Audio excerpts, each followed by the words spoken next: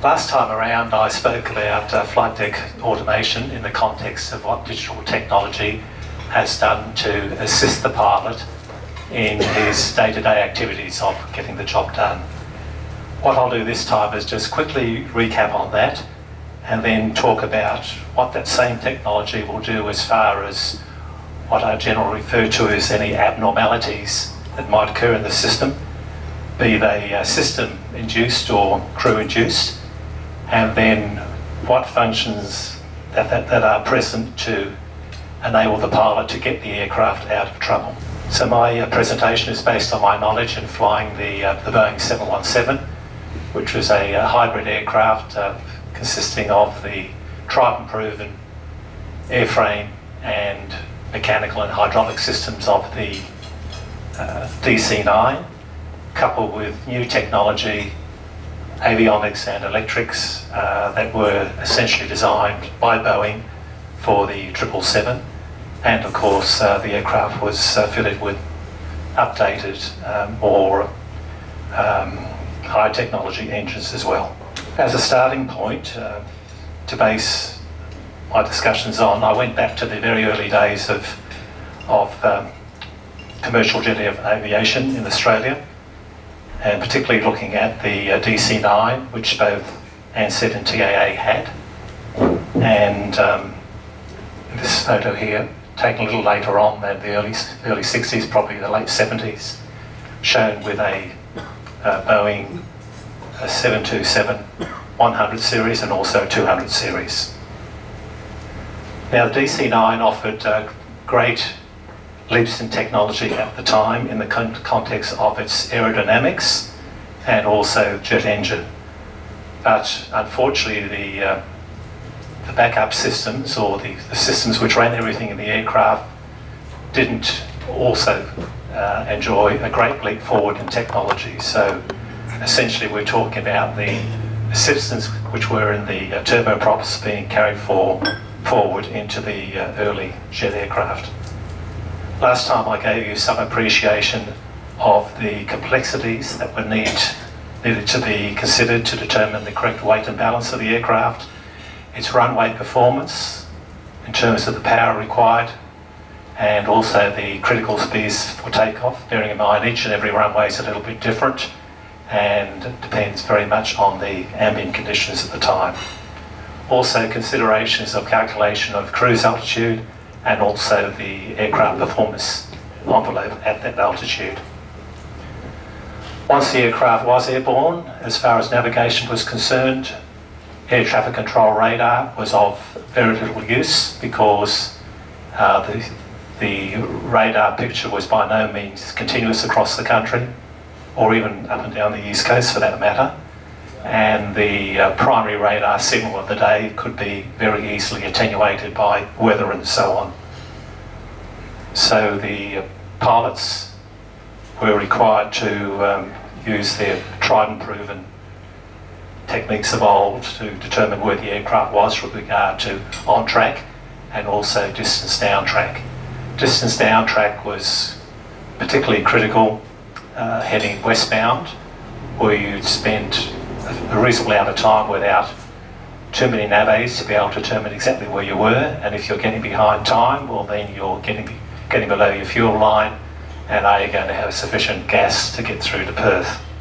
And how was all this integrated by the pilots? Well, this is what they had to work with. Their primary instrument for flying conditions is the attitude indicator.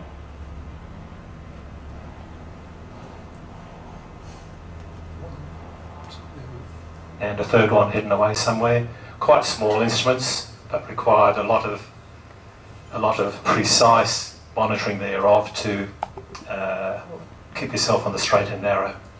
So each and every sensor had its own individual display in the cockpit, and it was up to the pilots themselves to integrate that information.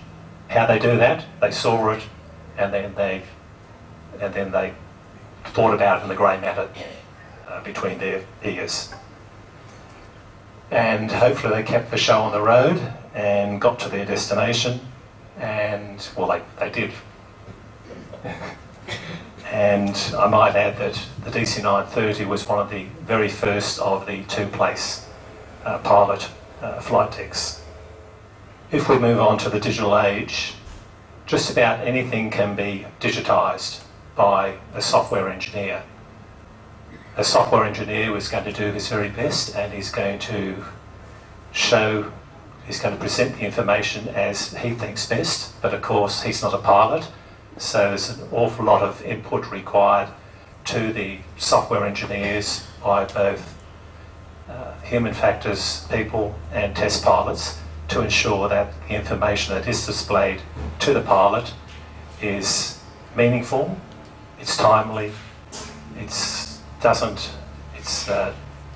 not liable to be confused, and it's in a manner that he can easily understand. You may recall, if you were here last time, that I made the analogy of the flight deck here with your home computer system. You have probably only one monitor for your home system. Here there are 6. Each pilot has a primary flight display and a nav display, and there's also an engine and alert display which shows your primary engine parameters, the section underneath being set aside for any systems alerts which need to come up. And there's a secondary systems display there which can show a wide range of information. Apart from your monitor, you've got a keyboard. The primary part of your keyboard is your QWERTY section, your alphanumeric section, where you can input information into the system, and that is done in this machine through both of these keyboards here, duplicated. Above your QWERTY part of your keyboard, you have a row of function keys, and they are there to allow you to vary the format of what you have displayed on your computer if you so wish. The equivalent area in the cockpit here is directly above each pilot's nav display for him to twiddle to his heart's desire to set up his display as he wishes. Pilot and first officer. And you might be able to note here that the pilot has his compass rose shown in arc format, about plus or minus 6 degrees at the centre line, whereas the first officer has a conventional 360-degree compass. And the first officer is also showing some digital terrain database as well. Finally, in your home computer, you have your cursor and your mouse to manipulate information on your screens, and that is this central section here which either pilot can easily access. So there's quite a bit of information there, but surely not everything. No, there isn't. As far as the systems display is concerned, you obviously need to be able to pull up hydraulic systems, electric systems, pneumatic systems and so on, and that is done through a series of push switches down here, and the relevant press will give you whatever systems you need up there. And also, if there is an issue with a system, such as you might have a hydraulic low pressure, there'll be a little switch light, a little light in the relevant switch, which comes up and says press hydraulics, and it'll bring up hydraulics for you. Looking just a little closer at the 2 primary flight instruments, the PFD and the nav display, I'll just guide you through, talk you through a couple of shows here. Okay, we have the aircraft's pitch indicator and wind indicator showing just a little bit below 5 degrees nose up. We have a sky pointer and a skid ball type presentation here. This triangle will become a trapezoid if the aircraft is not balanced. The magenta cross is the flight director. Being aligned with the aircraft symbol signifies that the autopilot is running the system. And directly above we have AP2 indicating that it's autopilot number 2, which is in control of the system. Moving across, we have a pseudo-analogue presentation of the VSI, thousands of feet, about 1800 foot a minute, with a digitised presentation up there, climbing at 1800 feet per minute. Climbing through 14,400 feet and cleared to its inputted cruise altitude of 31,000 feet. Across the other side, we have a airspeed indicator, 311 knots the aircraft's climbing at, and the instantaneous Mach number at the time was 0.607. And as with all airspeed indicators, we have a maximum not exceed speed shown by the red section here, 342 knots. Interestingly also, a little bit of extra information, GE, maximum speed for gear extension, SE, maximum speed for slat extension. All very handy. Across the top, by these figures being in magenta, they're indicating that they are the parameters that the flight plan has been loaded to. If the pilot decided he needed to adjust his speed, then that speed will normally appear in white. Down the bottom we have the most important part of your compass, and that's indicating a heading of 009. And there's a little track pointer there which is not showing there for some reason or other. Okay, moving across to the nav display, an arc presentation. The aircraft's climbing away from Perth, and we have the two nav aids which auto-tune pointing back towards Perth, and the aircraft recently has been cleared from it's taken off into the south in Perth, floated standard east departure which goes out this way. It's been cleared to cancel its standard east departure and track direct to its first waypoint down line, which is shown as a turning point here, and off he goes to this point and then to Paraburdoo or Port Hedland. Tracking index up the top here, a track of 0 on 1, and it's selectable as to whether you have heading or track as your reference.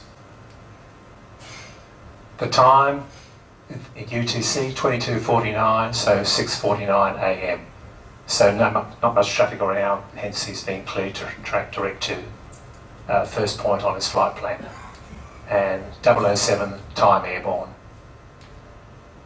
And because the navigation system can compute all the it's got all the variables it needs to be able to compute wind, we have a graphical presentation here of the wind. 242 at 20 knots, TAS and ground speed. All the information you'll ever need to navigate an aircraft, bearing in mind that it is navigating it for you. Now, if we can move on into the get out of trouble areas. First function, central aural warning system. If you drive a relatively modern motor vehicle, the first turn of the key, or when you first press your start button, your speedo and tacho binnacles light up like a Christmas tree with red lights and amber lights and green or blue lights. By the time the start sequence is finished, you have probably only got a red light on for your park brake, and when you're driving normally, no lights are on at all. If you're driving along, you see a green light or a blue light, you might be able to make out the symbology. Doesn't bother you too much. If you see an amber one, bit sus. If you had someone with you in the car, you might ask them to go into the glove box and have a look at the handbook and see if that one means, see what that symbology means. If it's a red one, you're not sure, stop, because red for danger. So that technology has devolved down from the aviation industry and has been around for a very long time. The Mirage fighter I flew was designed back in the early 60s, and it had a red matrix warning panel, 3 across and about 8 deep, containing all the pain you could ever wish to know about. And I guess civil aircraft would have had similar technology by the mid-70s. In the 717, you have a full suite of all the systems limitations or abnormalities on that central panel I mentioned before, and any associated with flight path appear in that top section of the pilot primary flight display and the nav display. But in addition to the red warnings, red warning lights, there is also oral supplementation. Now why is that necessary? And it's necessary because man is the weakest link in the chain. Man is a two-dimensional being. He's designed to have his feet flat on the floor and not operate in the third dimension. So if you're flying and it's a lovely day, you can see where you're going, everything's fine, but if there's a bit of weather around and you're relying on your instrumentation and things start to go awry, well then you need all the assistance you can get. And how many times has the wrong engine been shut down? The right engine is good, the left engine is bad, the right engine gets shut down. So an awful lot of consideration has gone into what oral information is presented to the pilot. And I'll mention 2 parameters associated with fire. Fire is probably your worst enemy airborne. And I'll mention 2 situations, first involving an auxiliary power unit fire and then an engine fire. In the case of auxiliary power unit fire, what you will get will be an alert that something is wrong, then the location, and then the condition. So for APU fire, there'll be a warning horn, blare, and then APU fire, APU fire, APU fire. In comparison, for an engine fire, there's a bell, a good old-fashioned American fire engine bell, the condition, and then where it is.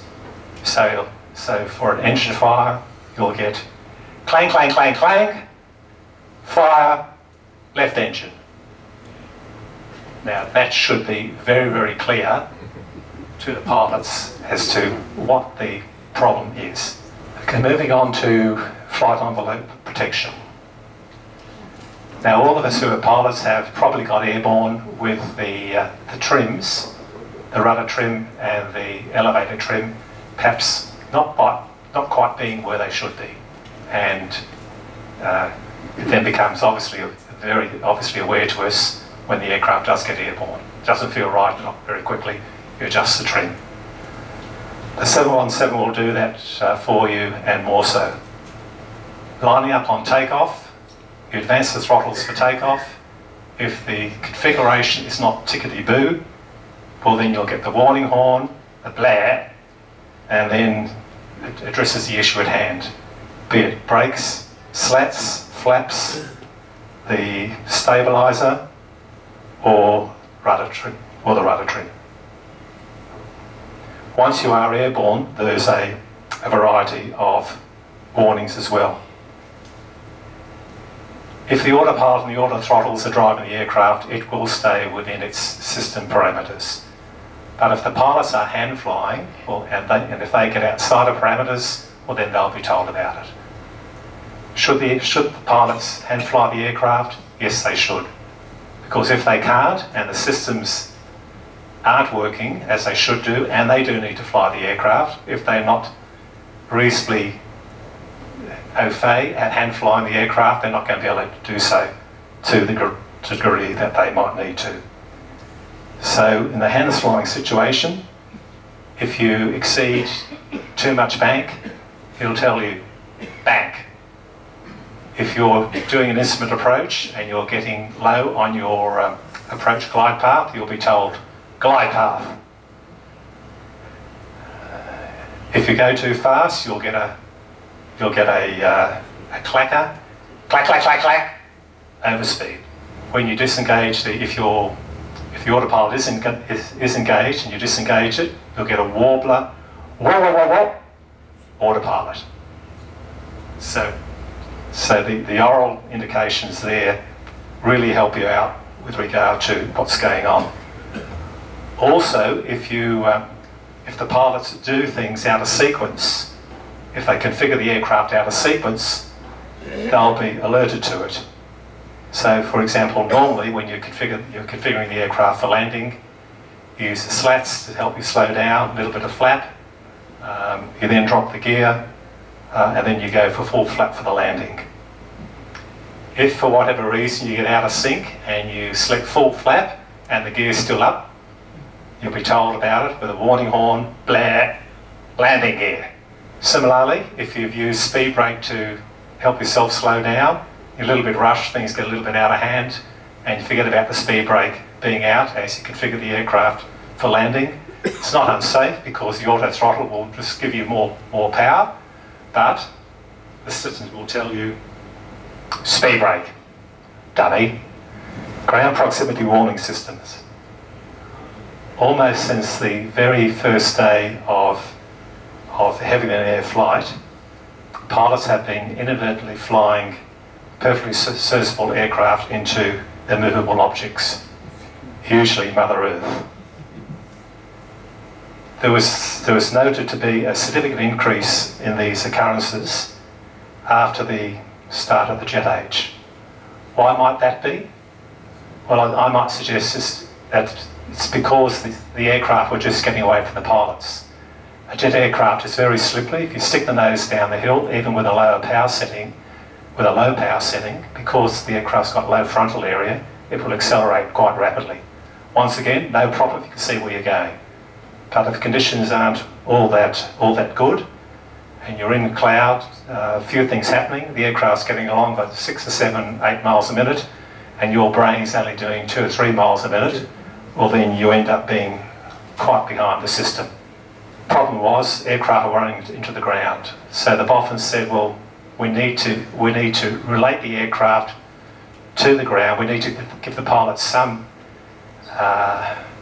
independent warning of where the ground is. So they came up with the idea of fitting a radio altimeter or radar altimeter to the aircraft, looking straight down below the aircraft and cutting it off,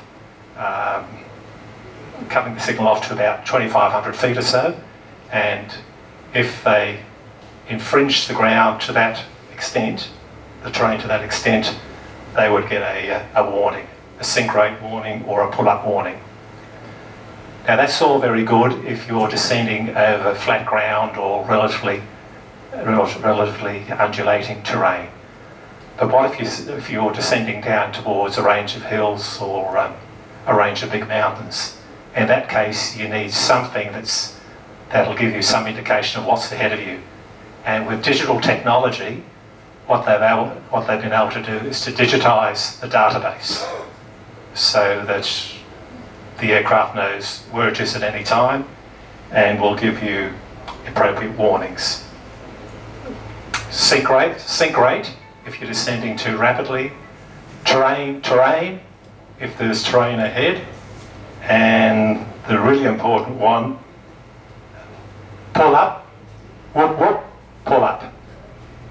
And the 717 handling notes in response to that say, select full power, which is emergency power going through a gate, which will give you maximum power without cooking the engines, and rotate to 20 degrees nose up, without reference to the autopilot or the flight director. On the few occasions where you need to get out there or you're going to die. Full power, 20 degrees nose up. And with the addition of the digital database, the system, the GPWS system, is now referred to as an enhanced ground positioning warning system. Wind shear. We've all experienced wind shear. In its mildest form, it's called turbulence. So that can be mechanical turbulence, where the air is disturbed by blowing over trees or terrain, or it can be heat turbulence with hot air rising. An analogy I like to refer to there is a kettle boiling, water boiling in a kettle. And turbulence is simply a change in wind velocity, which is either direction and or speed. And apart from that lateral direction, it might be vertical direction as well. Now in the States, there's a real problem with wind shear. And I might suggest that it's such a great problem in the States because they have massive mountain ranges, which, apart from causing lots of mechanical turbulence, pushes the air up, and you get an unstable environment. You get cumulonimbus clouds, thunderstorms, and all that sort of stuff. And in addition to that, they have a landmass which extends from polar regions down to the tropics. If those land masses are benign, and if the air masses in those land masses are benign, and one gradually transitions from one to the next, not a problem. But if you have an outbreak of polar air heading south or tropical air heading north, then all sorts of things unimaginable can happen.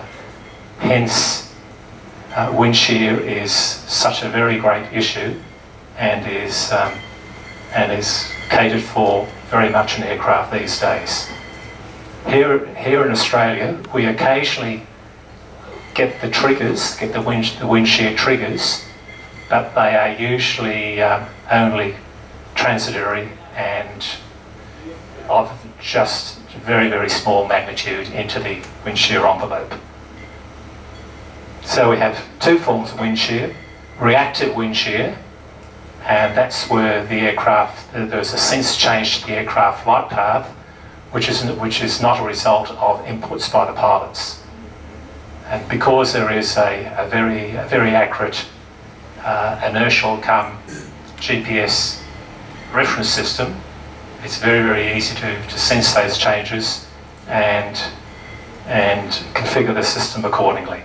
The presentations that we're given for that, the oral presentations, are if there's a increasing performance wind shear, like you're going into a higher speed or a rate of climb, you'll be told headwind shear, and the worst case scenario is where performance is dropping off, well, then you'll be told tailwind shear. And these systems are only mechanised once again at a fairly low level, usually about 2,500 feet or so above, or from 2,500 feet above the ground down to ground level. What the pilot does to respond to that is to advance his thrust levers, and then the flight director will kick in with the appropriate parameters for the pilot to fly to stay within a reasonable speed if he's going into an increasing wind shear performance situation, or going to the most critical speed that the flight management system and the flight director will give him to inhibit the air or prevent the aircraft from impacting the ground. Now, apart from reactive wind shear, you can also have these days have predictive wind shear, due to there being, in addition to the aircraft's navigation radar, which is in the centimetre band, there's another radar in the millimetre wavelength band, which detects particles in the atmosphere. So it can look a few miles ahead of the aircraft and see little bits of dust or whatever moving up and down or left and right. And once again, that can be transmitted to the pilot various ways. If there is an issue with some wind shear being ahead of the aircraft, but perhaps not quite on centre line, and it's usually quite a limited envelope, say a few degrees left or right of centre line, out to about 2 or 3 miles ahead of the aircraft. If there's something a little bit off centre line, he'll be told, monitor radar display, and if there's actual wind shear there, if he's on the ground, he'll be told wind shear ahead, and if you're on finals, the information tells you go around, wind shear ahead. So power up and follow the flight director pass. TCAS, traffic collision avoidance system, or more correctly, traffic alert and collision avoidance system. I mentioned a couple of times a primary ATC radar, which relies on its blip to go out to the aircraft, be bounced off the aircraft and come back to its sensor.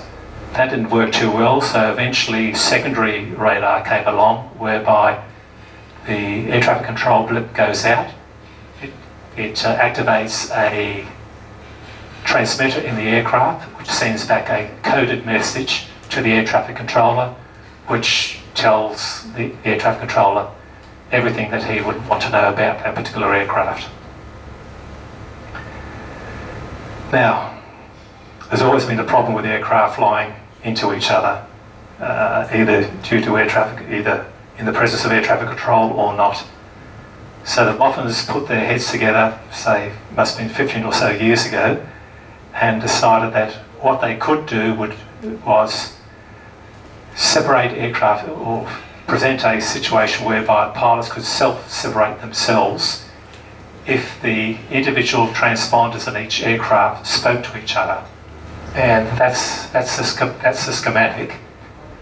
And with the transponders talking to each other, that allows, if the aircraft get within certain parameters, for information to be displayed in the cockpit on the vertical speed indicators for the aircraft to self-separate if the pilots follow those indications. The mechanisation is dependent on how close the aircraft are in altitude, and also how close they are going to come in terms of crossing distance. Obviously, if something is well out of your way of track, you might be alerted to it, and given the advice, traffic. If there's something very close in and it's climbing up through your altitude, as is the case with the red indication there, each aircraft is going to be given complementary instructions as to what to do. And one aircraft might get a climb, and the other one would get a descend. And there are various other combinations as well. This is purely a hand flying event, and requires the pilot to disengage the autopilot and then pitch the aircraft up accordingly to the space in the VSI, which has been directed by the TCAS system. Now, at the cruising speeds we're talking about, 1 degree of pitch attitude change equates to about 700 or 800 foot a minute rate of climb. So you can see you have to be very, very sensitive indeed on the controls so as not to over control in this sort of situation. And consequently, it is something which is practiced each and every time you go to the simulator. When the aircraft and I might also add that this is the one manoeuvre that you can carry out in controlled airspace, which doesn't require an air traffic control clearance. In fact, it is mandated upon instantaneous response by the pilots to these signals within 5 seconds. Once you are clear of once the aircraft are clear of each other, well then you'll be advised clear of conflict. Therefore, you can return to your original assigned level. Now, computers are very capable, but they're not intelligent. and you've probably heard of garbage in, garbage out. So therefore there needs to be a very, very strict regime for data entry. And on the ground, usually it's the first officer who will select a particular bit of data, and then the captain confirms that before the first officer enters it. Airborne, it's the pilot who is not flying who selects the information, the pilot flying confirms, and then it's entered. However, this is not infallible, because once again we've got man in the loop. Some 5 years ago there was a case on the east coast where an international carrier going a long distance managed to end up importing a gross weight of the aircraft which was way below that of what it should have been, or that of what it was.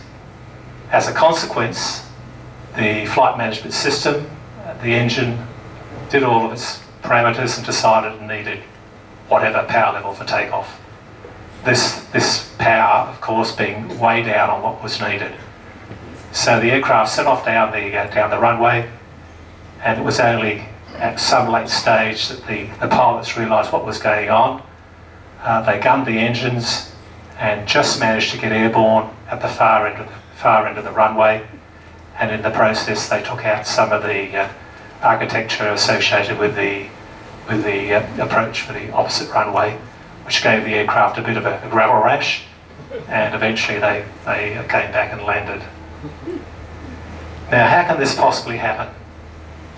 I'd like to suggest there are possibly two error sources: fatigue and rushing.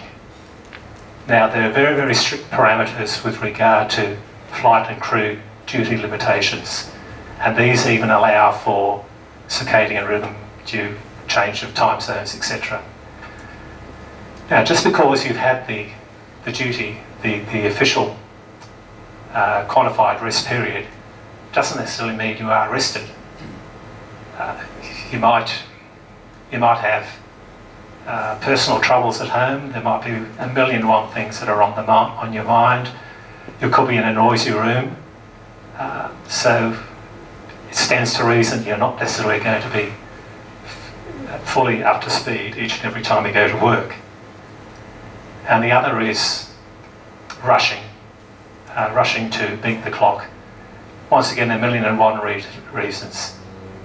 The guys in their hotel, the organised transport might have been late arriving, might get caught in a traffic jam on the way there, the way to the airport. The aircraft might be late in and there's a rush turnaround. Maybe they're just about to push back and air traffic control gives them a runway change, and there's a million and one parameters they need to change to get the aircraft off on the appropriate runway. All these can lead to errors, major errors in the system. So as a final check, it's always a good idea to have a degree of reasonableness. Okay, we've inputted all the parameters into the system. Are the output parameters reasonable? So we've got a certain gross weight. From our general experience, is the indicated engine pressure ratio for takeoff reasonable? Are the all-important V-speeds on takeoff reasonable? And as an example, I'd like to give you an indication that I recall from flying the 717, if we're going from here to Kalgoorlie and we had a full load of passengers and very little if not no freight, well then a gross weight on takeoff, a gross weight would be around about 46,000 kilos. The other end of the spectrum, within the state, if we're going to Broome, the gross weight's going to be, should come in around about 52,000 kilos. If it was significantly different to that, like out by about 1,000 kilos or more, I'd be looking to say, is that right? I'd go back and double check everything to make sure that we were all tickety-boo. Here we are on finals, coming to the end of things. As you can see, there is an awful lot that is there to assist the pilot in getting things done in the digital age, but there is still an awful lot that can go wrong. So sure, life is a lot more cruisy than it used to be, but it's certainly no place for complacency, and you become complacent at your peril. So hopefully everyone that you fly for will be super diligent, and I would suggest that perhaps if you avoid domestic carriers in the third world, you might not get that due level of diligence. Thank you very much.